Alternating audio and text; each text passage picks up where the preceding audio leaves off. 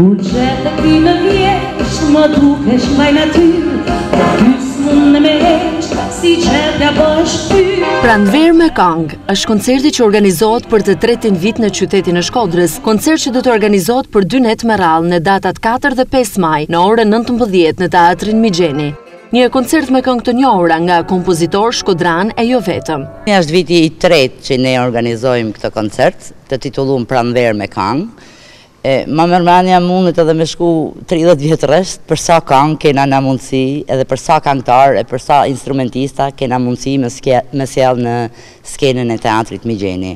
Këtë vit kena koncertin me këngë të leta. Ndërsa udhëheqësi artistik i Lirzoga thotë se këngët janë me tematika që i këndon jo vetëm Shkodrës, por edhe Prandverët. Si mjetë e kena menduar çik më ndryshe, prap duke u përmajt edhe duke ndajt në Shkodër. Kena marrë gjitha këngë të krijuar nga kompozitor shkodran, nga mjeshtrat shkodran, dhe jo vetëm, por që këngë që i referohen edhe që i knohen qytetit tonë Shkodrës. Kryesisht janë këngë me tematikë jo vetëm për Shkodrën, por që i knojnë edhe Prandverës. Paka shumë. Janë disa këngëtarë që i marrin pjesë, janë mjaft këngëtarë, këto këngëtarë janë nga zanat më të mira të qytetit, janë gjithë këngëtarë të ri. Kuptohet edhe ka një përgjegjësi të madhe, ka një barë të madhe se para ty në këto këngë janë kënu nga mjeshtrat tonë, siç ne i kemi një gjuhë dhe i kemi shiju gjithë jetën. Sot kënohen nga këto zana të ri që shpresoj që do t'i transmetojnë sa më mirë të publiku.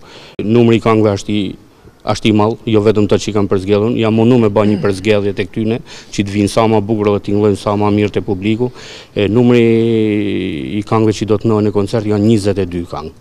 Besoj është një shifër jo e vogël, relativisht, me këtë du me thënë që ka pas goxha punë, duke fillu nga orkestrimet, nga gjithë instrumentistat, nga pasioni tyne për të realizuar diçka shumë të mirë, pra e përmbledhi me një fjalë që shpresoj që gjithçka të na shpërblehet mirë. 22 këngë të kompozitorëve më në zë të Shkodrës do vijojnë të performuara nga zëra të rinj dhe ato të afirmuar të qytetit.